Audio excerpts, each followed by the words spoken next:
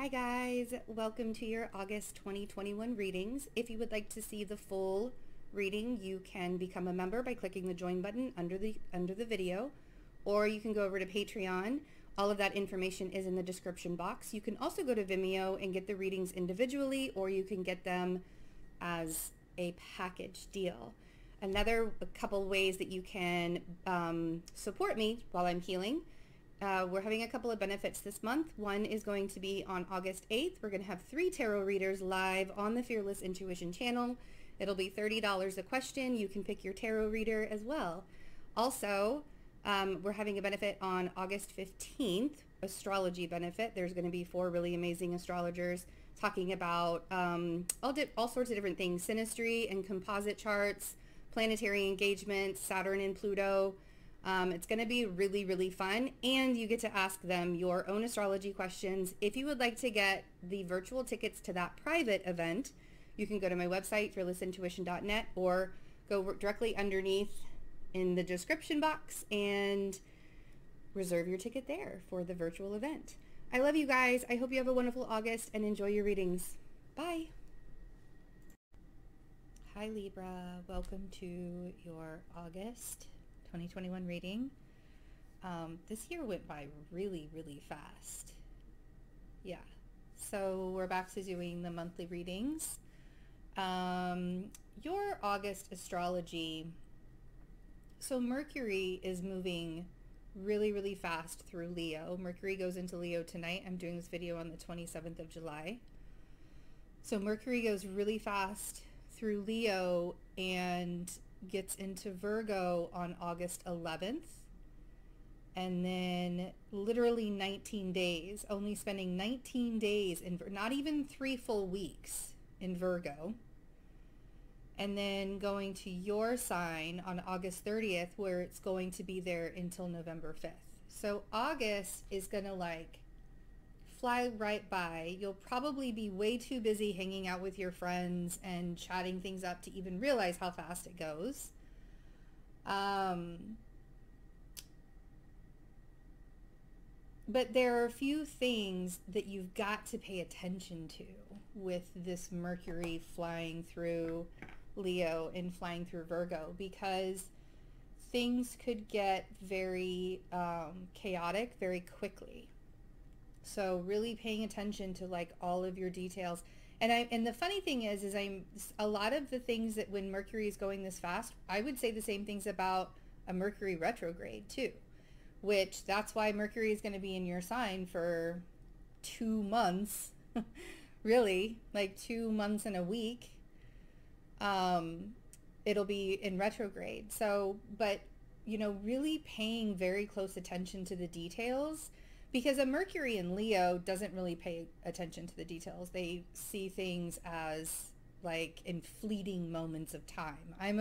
My Mercury is in Leo, and it's like the attention span is not, it doesn't even exist with the Mercury in Leo.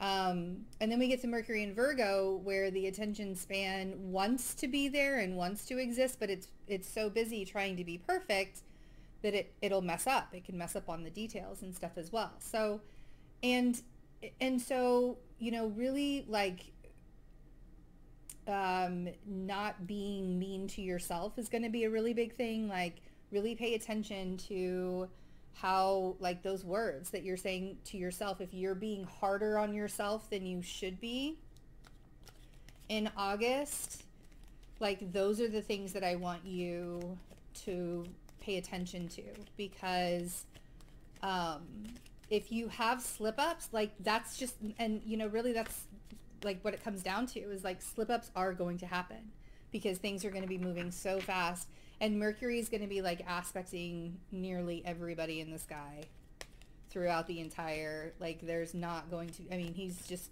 going to be super busy, and as we all are, like super busy. And I think that, you know, if there are things that you've been waiting for to happen for you, I think that August is a very good time for that kind of energy to be created.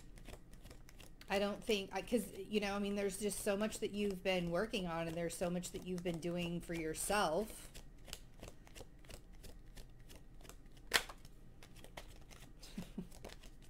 Of course.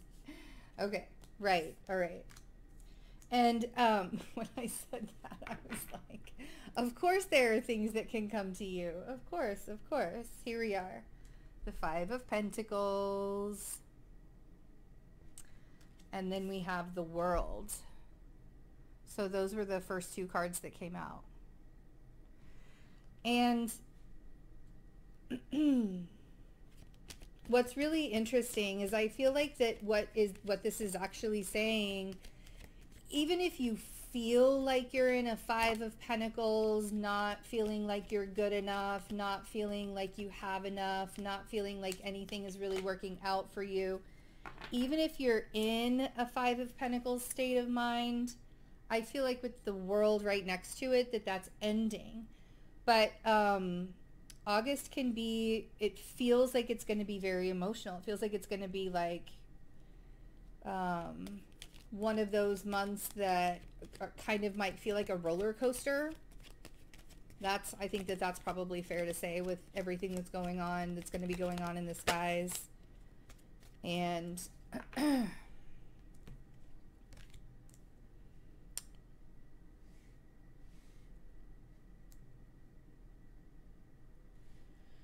rushing into anything is not going to be a good thing. So now we have the Queen of Cups and we have the King of Cups. So we definitely have a water sign here. Can be male, can be female.